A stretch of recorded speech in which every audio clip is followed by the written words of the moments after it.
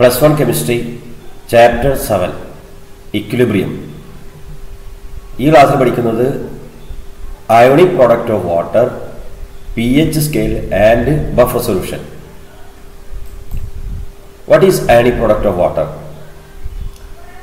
എന്താണ് വാട്ടറിൻ്റെ ionic product? അതിന് നമുക്ക് ആദ്യം വാട്ടറിൻ്റെ സെൽഫ് അയണൈസേഷൻ എങ്ങനെയാണെന്ന് നോക്കാം. Water undergo self ionisation. Water സ്വയം അയണൈസേഷൻ നടക്കുന്നു.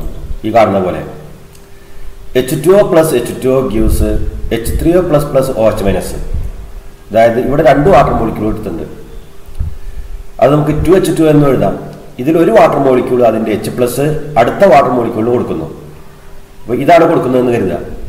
ഇത് അതിൻ്റെ H+ ഈ H2O കൊടുത്തു കഴിഞ്ഞാൽ ഈ H2O H3O plus ആയി മാറും.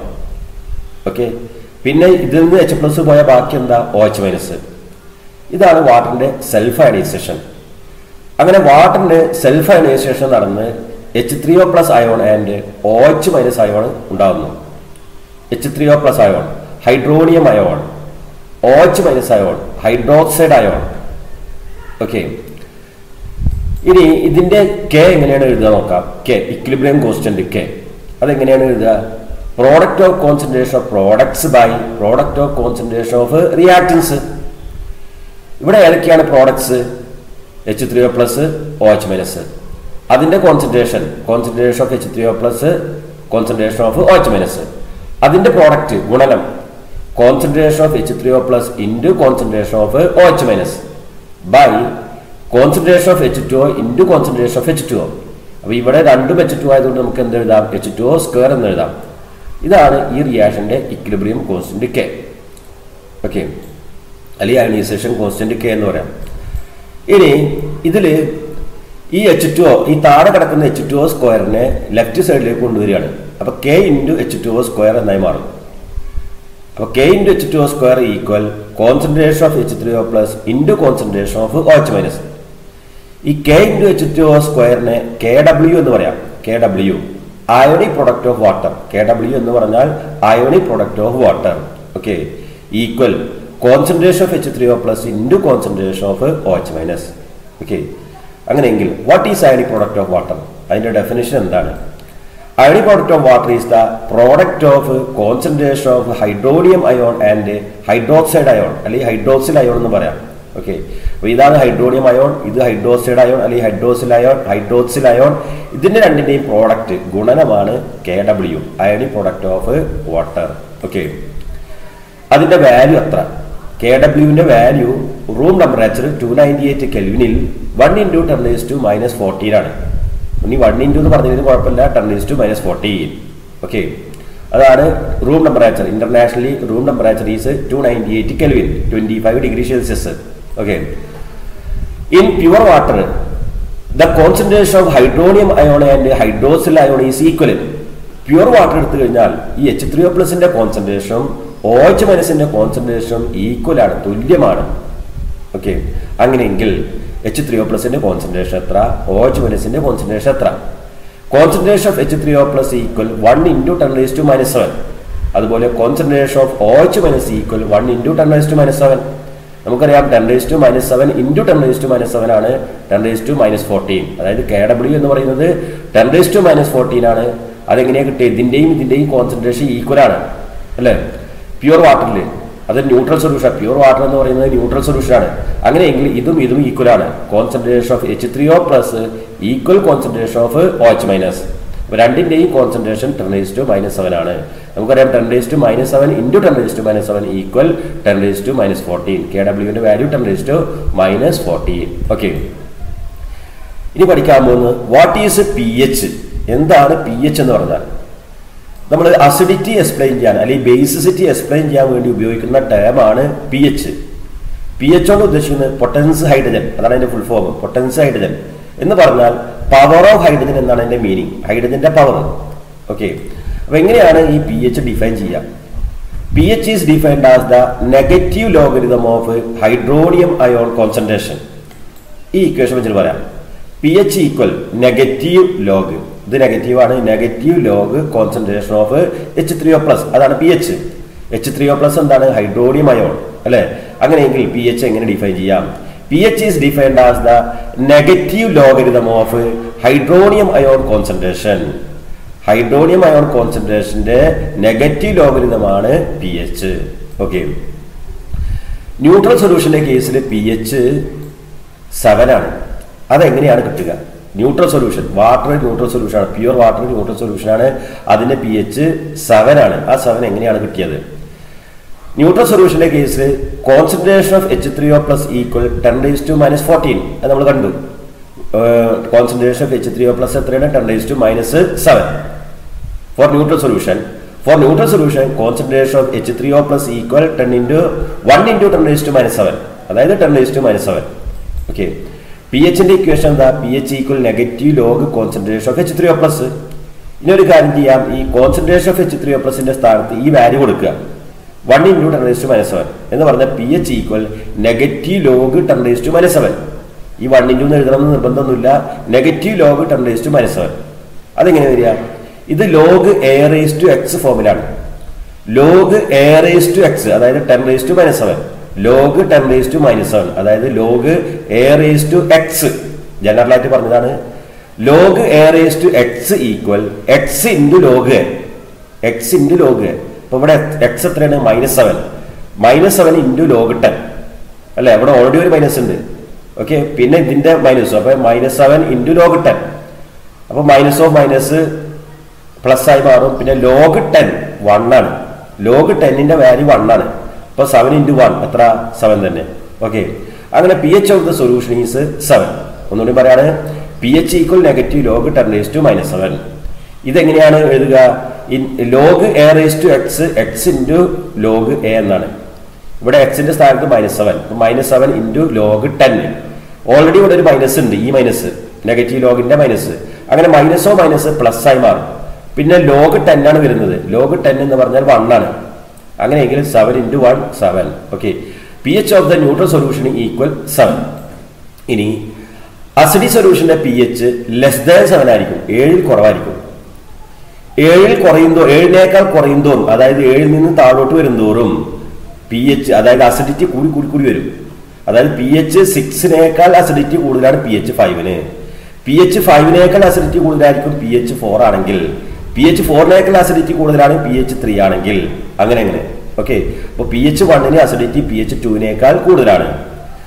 ഓക്കെ, പി എച്ച് 7നേക്കാൾ കുറവാണെങ്കിൽ അസിഡിക് സൊല്യൂഷൻ ആണ്. Four basic solution P H is greater than 7. Basic solution ആണ് ഈ പി എച്ച് 7നേക്കാൾ കൂടുതലായിരിക്കും. എക്സാമ്പിൾ പറയുകയാണെങ്കിൽ പി എച്ച് 8, 9, 10, 11, 12, 13, 14 ഒക്കെ വരുന്നത് എന്താണ്? ബേസിക് സൊല്യൂഷൻ ആണ്. ഇനി തിരിച്ചു പറയാണ്, പി എച്ച് 7നേക്കാൾ കൂടുതൽ വരുന്തോറും ബേസിക് ക്യാരക്ടർ കൂടി വരും. അതായത് 8നേക്കാൾ ബേസിക് ക്യാരക്ടർ കൂടുതലായിരിക്കും 9 വരുമ്പോൾ, 9നേക്കാൾ ബേസിക് ക്യാരക്ടർ കൂടുതലാണ് 10 വരുമ്പോൾ. മനസ്സിലാവുന്നുണ്ടോ? അതായത് 7നേക്കാൾ കുറയും തോറും അസിഡിറ്റി കൂടി വരുന്നു. 7നേക്കാൾ കുറയും തോറും അസിഡിറ്റി കൂടി വരുന്നു. 7നേക്കാൾ കൂടുന്തോറും അസിഡിറ്റിയിലെ ബേസിസിറ്റി കൂടി വരുന്നു. ഒന്നുകൂടി പറയാണ്, പി എച്ച് 7നേക്കാൾ കുറയും തോറും അസിഡിക് ക്യാരക്ടർ കൂടി വരുന്നു. പി എച്ച് 7നേക്കാൾ കൂടുന്തോറും ബേസിക് ക്യാരക്ടർ കൂടി വരുന്നു. ഓക്കെ, നെക്സ്റ്റ് ഇതുമായി ബന്ധപ്പെട്ട പ്രോബ്ലംസ് ആണ്. Calculate the concentration of hydrogen ion or hydronium ion of A soft drink whose P H is 4.4. അതായത് ഒരു സൊല്യൂഷന്റെ പി എച്ച് തന്നിട്ടുണ്ട്, എത്ര? 4.4. ആ സോഫ്റ്റ് ഡ്രിങ്കിന്റെ ഹൈഡ്രജൻ അയോൺ കോൺസെൻട്രേഷൻ അല്ലെങ്കിൽ ഹൈഡ്രോണിയം അയോൺ കോൺസെൻട്രേഷൻ കാൽക്കുലേറ്റ് ചെയ്യുക. അപ്പൊ നമ്മൾ ഈ പി എച്ചുമായി ബന്ധപ്പെട്ട ഇക്വേഷൻ ആദ്യം എഴുതി വെക്കുക. ഏതാണ് ഇക്വേഷൻ? എന്താ? P H equal negative log concentration of H3O+. നമ്മളോട് കാണാൻ പറഞ്ഞിരിക്കുന്നത് H3O+ ആണ്, കോൺസെൻട്രേഷൻ ഓഫ് H3O+ ആണ്.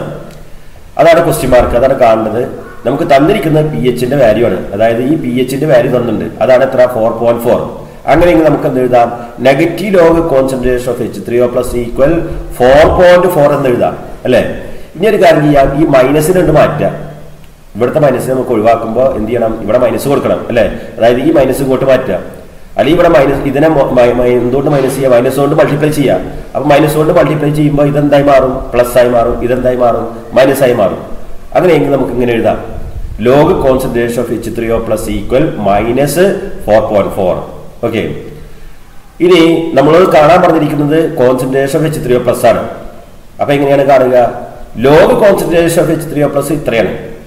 അപ്പൊ നമുക്ക് H3O+ കിട്ടണമെങ്കിൽ ഇതിന്റെ ആന്റിലോഗ് കണ്ടുപിടിച്ചാൽ മതി. ഇതിന്റെ ആന്റിലോഗ് കണ്ടുപിടിച്ചു കഴിഞ്ഞാൽ കോൺസെൻട്രേഷൻ ഓഫ് H3O+ കിട്ടും. അപ്പൊ നമ്മൾ എന്ത് ചെയ്യും? Concentration of H3O+ equal antilog bracket ഇടുക, ഇട്ട് കൊടുക്കുക. ഓക്കെ, അത് കാൽക്കുലേറ്റ് ചെയ്യുക. ആന്റിലോഗ് എങ്ങനെ കാണുക? ആദ്യം ഷിഫ്റ്റ് പ്രസ് ചെയ്ത് ലോഗ് പ്രസ് ചെയ്യുക, എന്നിട്ട് ഈ വാല്യൂ ബ്രാക്കറ്റിൽ കൊടുക്കുക. ഓക്കെ, അങ്ങനെ കൊടുത്തു കഴിഞ്ഞാൽ അത് ഈ ആൻസറാണ് കിട്ടുക. Okay, next problem. Calculate the concentration of HCl is 0.01 molar. Calculate its pH. അതാണ് question. The concentration of HCl is 0.1 molar. അതായത് കോൺസെൻട്രേഷൻ ഓഫ് HCl ഇത്ര എന്ന് പറഞ്ഞാൽ concentration of H3O+ equal 0.01 molar. Okay, കാരണം HCl അനുസരിച്ചാണ് H3O+ ഉണ്ടാവുന്നത്. HCl H+ എത്രയാണോ അതിനനുസരിച്ചാണ് H3O+ ഉണ്ടാവുന്നത്. ഓക്കെ, അതിന്റെ കോൺസെൻട്രേഷൻ 0.01 മോളാർ എന്ന് ക്വസ്റ്റ്യൻ തന്നിട്ടുണ്ട്. Calculate it's pH. അതിന്റെ pH കാണാനാണ് പറഞ്ഞിരിക്കുന്നത്. ഓക്കെ, അപ്പൊ pH equal negative log concentration of H3O+. H3O+ന്റെ concentration എത്ര? 0.01. 0.01 എന്ന് പറഞ്ഞാൽ 10⁻² ആണ്. 10⁻². അപ്പൊ നമുക്ക് അങ്ങനെ എഴുതാം, മൈനസ് ലോഗ് 10⁻². ഇതെത്ര വരിക? 2. കാരണം എന്താ? മുമ്പ് പറഞ്ഞ പോലെ ലോഗ് A⁻x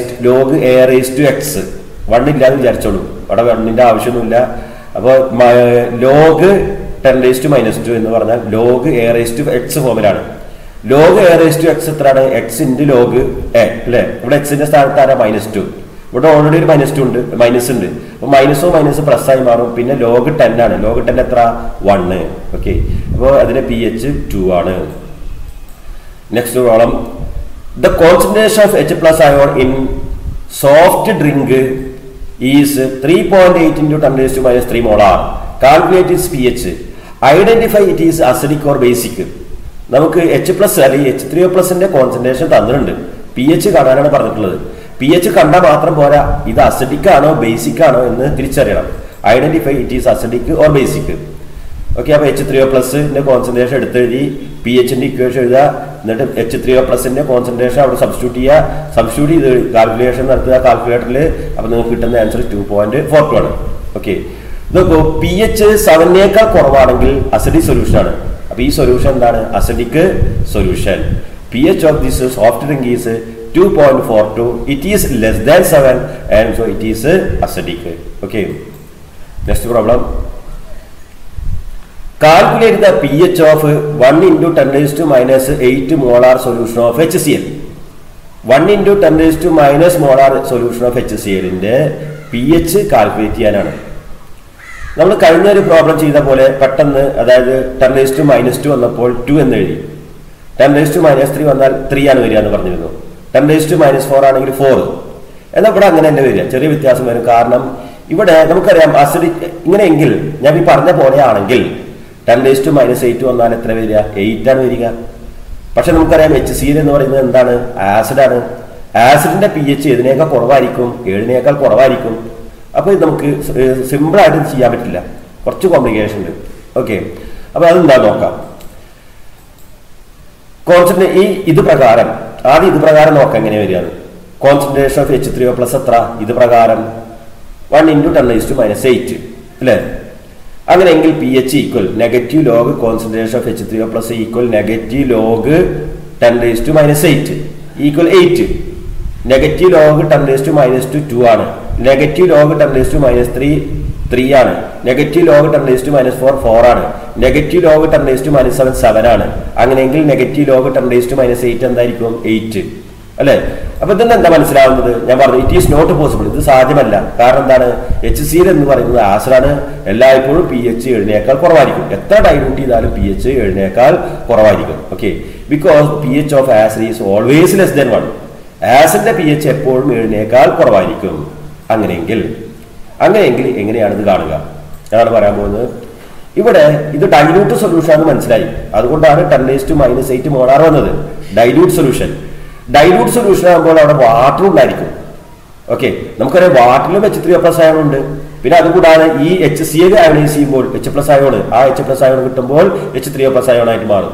അങ്ങനെ വാട്ടറിൽ അടങ്ങിയിട്ടുള്ള H3O+, പിന്നെ അതുകൂടാതെ HCl വാട്ടറിലേക്ക് ആഡ് ചെയ്യുമ്പോൾ ഉണ്ടാകുന്ന H3O+. അങ്ങനെ 2 സോഴ്സ് ഓഫ് H3O+ ഉണ്ട്, 2 സോഴ്സ് ഓഫ് H3O+. ഓക്കെ, അപ്പോൾ ഇങ്ങനെ ഉണ്ടാകുന്ന H3O+, അതായത് വാട്ടറിന്റെ സെൽഫ് അയണൈസേഷൻ, ഡൈല്യൂട്ട് സൊല്യൂഷൻ ആകുമ്പോൾ വാട്ടർ ഉണ്ടായിരിക്കും, വാട്ടറിന്റെ സെൽഫ് അയണൈസേഷൻ നടന്ന H3O+ ഉണ്ടാവാം. അതുകൂടാതെ HCl വാട്ടറിലേക്ക് ആഡ് ചെയ്യുമ്പോൾ ഈ HCl അതിന്റെ H+ വാട്ടറിന് കൊടുക്കുന്നു, അങ്ങനെ H3O+ ഉണ്ടാവുന്നു, അങ്ങനെയുള്ള H3O+ ഉണ്ടാവാം. അങ്ങനെ 2 സോഴ്സ് ഓഫ് H3O+ ഉണ്ട്, 2 സോഴ്സ് ഓഫ് H3O+. ഓക്കെ, രണ്ടും പരിഗണിക്കണം. In very dilute solution both source of H3O+ must be considered. ഇതും പരിഗണിക്കണം, ഇതും പരിഗണിക്കണം. ഓക്കെ, നമുക്കറിയാം ഈ ക്വസ്റ്റ്യൻ പ്രകാരം HCl നിന്ന് കിട്ടുന്ന H3O+ന്റെ കോൺസെൻട്രേഷൻ എത്രയാണ്? 10⁻⁸. HCl വഴി കിട്ടുന്ന H3O+ന്റെ കോൺസെൻട്രേഷൻ 10⁻⁸. പിന്നെ അതുകൂടാതെ നമുക്കറിയാം concentration of H3O+ from H2O equal 10⁻⁷. അതായത് concentration of H3O+ equal 10⁻⁷, concentration of OH- equal 10⁻⁷ എന്ന് മുമ്പ് പഠിച്ചു അല്ലേ? അങ്ങനെയെങ്കിൽ കോൺസെൻട്രേഷൻ ഓഫ് H3O+ ഈക്വൽ 10⁻⁷. ഇത് രണ്ടും കൂടി ആഡ് ചെയ്യാം. രണ്ടും കൂടി ആഡ് ചെയ്യുമ്പോഴാണ് ടോട്ടൽ കോൺസെൻട്രേഷൻ ഓഫ് H3O+ കിട്ടുക. രണ്ടും കൂടി ആഡ് ചെയ്യുന്നു. Total concentration of H3O+ equal ഇത് പ്ലസ് ഇത് രണ്ടും കൂടി ആഡ് ചെയ്തതാണ്. അതായത് 10⁻⁸ പ്ലസ് 10⁻⁷. Okay, equal 10⁻⁸. ഇതിനൊരു കാര്യം ചെയ്യാം, നമുക്ക് ഇതിനെയും നമുക്ക് എന്താക്കി മാറ്റാം? 10⁻⁸ ആക്കാം. അപ്പോഴാണ് ആഡ് ചെയ്യാൻ എളുപ്പം. അപ്പൊ എന്ത് ചെയ്യുന്നു? ഇതിനെ 10⁻⁸ ആക്കണമെങ്കിൽ ഇതിനെ 10 കൊണ്ട് മൾട്ടിപ്ലൈ ചെയ്യണം. ഇതിനെ 10 കൊണ്ട് മൾട്ടിപ്ലൈ ചെയ്താൽ 10, അതായത് 10 × 10⁻⁸ ആണ് 10⁻⁷. 10 × 10⁻⁸, അതായത് ഇതിന്റെ പവർ 1, ഇതിന്റെ പവർ -8, ഇതിന്റെ മുകളിൽ ഒന്നും ഇല്ലെങ്കിൽ 1, ഇതിന്റെ മുകളിൽ 10⁻⁸ ആണ്. അപ്പൊ ഇവിടെ 1, ഇവിടെ -8 ആണ്. അപ്പൊ എന്താ വരിക? -7 എന്താ വരിക? ഇതുപോലെ. അപ്പൊ -7നെ -8 ആക്കണമെങ്കിൽ 10 കൊണ്ട് മൾട്ടിപ്ലൈ ചെയ്യണം. ഓക്കെ, അങ്ങനെ രണ്ടും നമ്മൾ 10⁻⁸ ടൈമിലേക്ക് മാറ്റി. ഇനി ഒരു കാര്യം ചെയ്യാം, ഇതിൽ കോമൺ ആയിട്ട് ആരാ വരുന്നത്? ഇതിലും 10⁻⁸ ഉണ്ട്, ഇതിലും 10⁻⁸ ഉണ്ട്. അത് പുറത്തേക്ക് എടുത്തു. ബാക്കി ഈ 10⁻⁸ പോയാൽ ഇവിടെ 1 ആണുള്ളത്. 1 + 10 എന്നായി മാറും. 1 + 10. 1 + 10 എന്ന് പറഞ്ഞാൽ 11 ആണ്. 11 × 10⁻⁸. That is the total concentration of H3O+. ഇനി എളുപ്പമാണ്. ഇനി എന്തിനും സബ്സ്റ്റിറ്റ്യൂട്ട് ചെയ്താൽ മതി? ഈ ഇക്വേഷനിൽ സബ്സ്റ്റിറ്റ്യൂട്ട് ചെയ്യാം. pH equal negative log concentration of H3O+ equal negative log ഈ വാല്യൂ കൊടുക്കുക. അങ്ങനെ കൊടുത്തു കഴിഞ്ഞാൽ 6.98. നോക്കൂ, ഇതിപ്പോൾ ഇതിനേക്കാൾ കുറവാണ്, 7നേക്കാൾ കുറവാണ്. അസിഡിക് സൊല്യൂഷൻ ആണ്. ഓക്കെ, ഇതാണ് എൻ്റെ ആൻസർ, അല്ലാതെ 8 അല്ല ഇതിൻ്റെ ആൻസർ. കണ്ടു കഴിഞ്ഞാൽ പെട്ടെന്ന് നമ്മൾ എഴുതുക 8 എന്നാണ്. അപ്പോൾ ഇത് ശ്രദ്ധിക്കണം, ഇത് വെരി ഡൈല്യൂട്ട് സൊല്യൂഷൻ ആണ്. വെരി ഡൈല്യൂട്ട് സൊല്യൂഷൻ ആയതുകൊണ്ട് വാട്ടറിൽ അടങ്ങിയിട്ടുള്ള H3O+ന്റെ കോൺസെൻട്രേഷൻ, അതായത് 10⁻⁻7 കൂടി അതിൻ്റെ കൂടെ ആഡ് ചെയ്യണം. അങ്ങനെയാണ് ടോട്ടൽ കോൺസെൻട്രേഷൻ ഓഫ് H3O+ കാണേണ്ടത്. അതിനുശേഷം വേണം ആ H3O+ന്റെ കോൺസെൻട്രേഷൻ ആണ് pHന്റെ ഇക്വേഷനിൽ സബ്സ്റ്റിറ്റ്യൂട്ട് ചെയ്യേണ്ടത്. ഓക്കെ, ഇനി വേറൊരു പ്രോബ്ലം നോക്കാം. Calculate the pH of 0.010 molar aqueous solution of NaOH. ഇവിടെ നമുക്ക് NaOHന്റെ കോൺസെൻട്രേഷൻ ആണ് തന്നിട്ടുള്ളത്. 0.01 എന്ന് പറഞ്ഞാൽ 10⁻². 0.01 എന്ന് പറഞ്ഞാൽ 10⁻². അപ്പോൾ NaOH എങ്ങനെ അയണൈസ് ചെയ്യുക? Na+OH-. അപ്പോൾ OH- കോൺസെൻട്രേഷൻ എത്രയാണ് ഇവിടെ? 0.010 എന്ന് പറഞ്ഞാൽ 0.01 ഈക്വൽ 10⁻². 1 × 10⁻² എന്ന് എഴുതാം, അല്ലെങ്കിൽ വെറുതെ -10⁻² എന്ന് എഴുതിയാൽ മതി. അതാണ് H3O+ന്റെ കോൺസെൻട്രേഷൻ. ഇനി നമ്മൾ പഠിച്ച ഇക്വേഷൻ എന്താണ്? Kw equal concentration of H3O+ into concentration of OH-. അങ്ങനെയെങ്കിൽ നമുക്ക് ഇതിൽ ഏതറിയാം? നമുക്ക് ഇനി ഏതാ? H3O+ന്റെ കോൺസെൻട്രേഷൻ ആണ് വേണ്ടത്. pH കാണണമെങ്കിൽ H3O+ന്റെ കോൺസെൻട്രേഷൻ വേണം. പക്ഷെ അത് ഇവിടെ തന്നിട്ടില്ല. നമുക്ക് ഇതിൽ നിന്ന് എന്ത് കിട്ടി? OH-ന്റെ കോൺസെൻട്രേഷൻ കിട്ടി. പിന്നെ Kwന്റെ വാല്യൂ നമുക്കറിയാം, എത്രയാണ്? 10⁻14 ആണ്.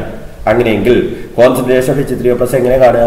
ഈ ഇൻറ്റു OH- സൈഡ് മാറ്റിയാൽ മതി. അപ്പോൾ സൈഡ് മാറ്റുമ്പോൾ എന്തായി മാറും? ബൈ ആയി മാറും. അങ്ങനെയെങ്കിൽ നമ്മുടെ ഇക്വേഷൻ ഇങ്ങനെ മാറും.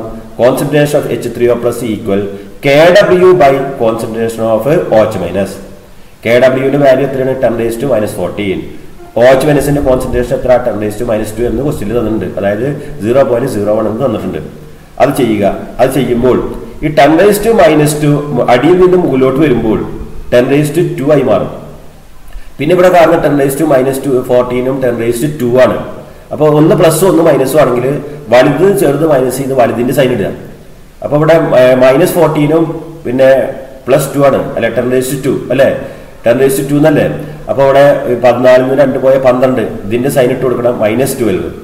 അപ്പൊ നമുക്ക് കിട്ടിയത് 1 × 10⁻²-12. അതാണ് H3O+ കോൺസെൻട്രേഷൻ. 1 × എന്ന് എഴുതിയില്ലെങ്കിൽ കുഴപ്പമില്ല, 10⁻²-12. ഓക്കെ, ഇനി നമ്മൾ ഇക്വേഷനിൽ കൊടുക്കുകയാണ്. ഏതാണ് equation? pH negative log concentration H3O+. ഈ 10 എന്ന് ഇവിടെ എഴുതണമെന്നില്ല, 10നെ ബേസ് ചെയ്തിട്ടാണ് ഈ LOG ലോഗ് എഴുതുന്നത്. അത് കാണിക്കാൻ വേണ്ടി മാത്രമാണ് താഴെ 10 എന്ന് എഴുതിയിരിക്കുന്നത്, അത് എഴുതണമെന്നൊന്നുമില്ല. അപ്പൊ നമ്മൾ ഇക്വേഷൻ ഇങ്ങനെ എഴുതാം: pH negative log concentration of H3O+ equal negative log 10⁻⁻12. Negative log 10⁻⁻12 എത്ര? 12. Okay, next topic buffer solution. എന്താണ് ബഫർ സൊല്യൂഷൻ? അതാണ് ആദ്യം പറയാൻ പോകുന്നത്. വാട്ട് ഈസ് ബഫർ സൊല്യൂഷൻ, പിന്നെ അതിന്റെ ക്ലാസിഫിക്കേഷൻ. Okay, buffer solution. ഞാൻ ആദ്യം വേറെ സൊല്യൂഷൻ പറയാം. അതായത് കുറച്ച് വെള്ളത്തിലേക്ക് കുറച്ച് ആസിഡ് ഒഴിക്കുകയാണ്, അപ്പൊ ആസിഡ് സൊല്യൂഷനായി മാറും. പിന്നെ വേറെ കുറച്ച് വെള്ളം എടുത്തിട്ട് അതിലേക്ക് കുറച്ച് ബേസ് ഇട്ട് കഴിഞ്ഞാൽ ബേസിക് സൊല്യൂഷനായി മാറും.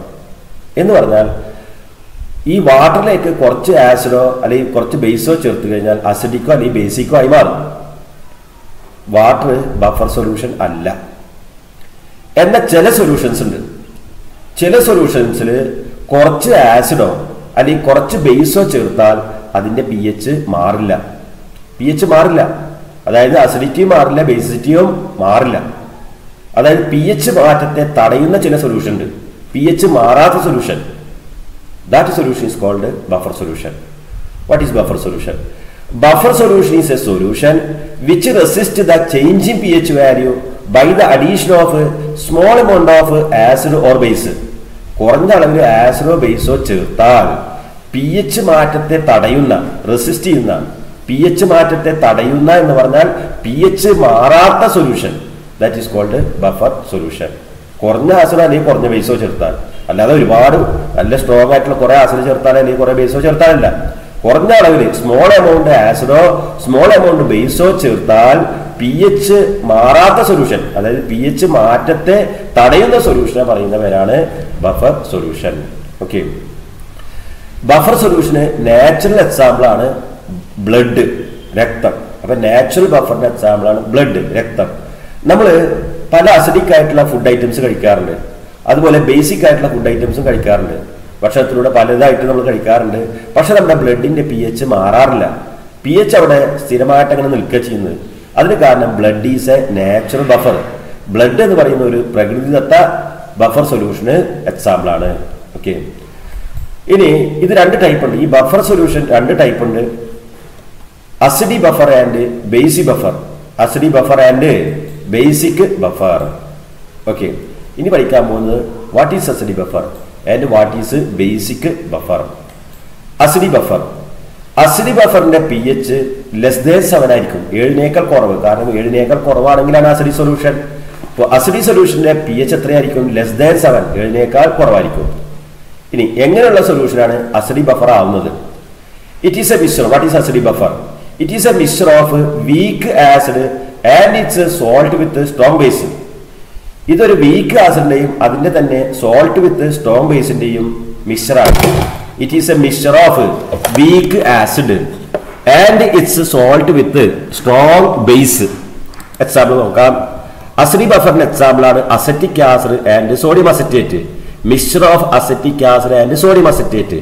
അസറ്റിക് ആസിഡ് വീക്ക് ആസിഡ് ആണ്, അതിന്റെ സോഡിയം ഹൈഡ്രോക്സൈഡുമായിട്ടുള്ള സോൾട്ട് ആണ് സോഡിയം അസറ്റേറ്റ്. അതായത് അസറ്റിക് ആസിഡും സോഡിയം ഹൈഡ്രോക്സൈഡും തമ്മിലുള്ള സോൾട്ടാണ് സോഡിയം അസറ്റേറ്റ്. എന്ന് പറഞ്ഞാൽ acetic ആസിഡിന്റെ sodium ഹൈഡ്രോക്സൈഡുമായിട്ടുള്ള സോൾട്ടാണ് sodium acetate. Solution of acetic acid and sodium acetate. Mixture of acetic acid and sodium acetate is an example for acidic buffer. Okay, next basic buffer. Basic buffer എന്ന് പറഞ്ഞാൽ അതിന്റെ pH 7നേക്കാൾ കൂടുതലായിരിക്കും. pH 7നേക്കാൾ കൂടുതലാവണം, അങ്ങനെയാണെങ്കിൽ basic buffer എന്ന് പറയുള്ളൂ. Okay, അതെന്താണ് basic buffer എന്ന് പറഞ്ഞാൽ എന്താണ്? It is A mixture of weak base and it's salt with strong acid. നേരത്തെ പറഞ്ഞതിന്റെ നേരെ തിരിച്ച്, it is A mixture of weak base and it's salt with strong acid. Okay, example solution of ammonium hydroxide and ammonium chloride. Ammonium hydroxide weak base ആണ്, അതിന്റെ hydrochloric ആസിഡുമായിട്ടുള്ള സോൾട്ടാണ് ഈ കാണുന്നത്. Hydrochloric acid strong ആസിഡാണ്, അതായത് strong ആസിഡുമായിട്ടുള്ള സോൾട്ടാണ് ammonium chloride. എന്ന് പറഞ്ഞാൽ solution അല്ലെങ്കിൽ mixture of ammonium hydroxide and ammonium chloride is basic buffer. Thanks for watching.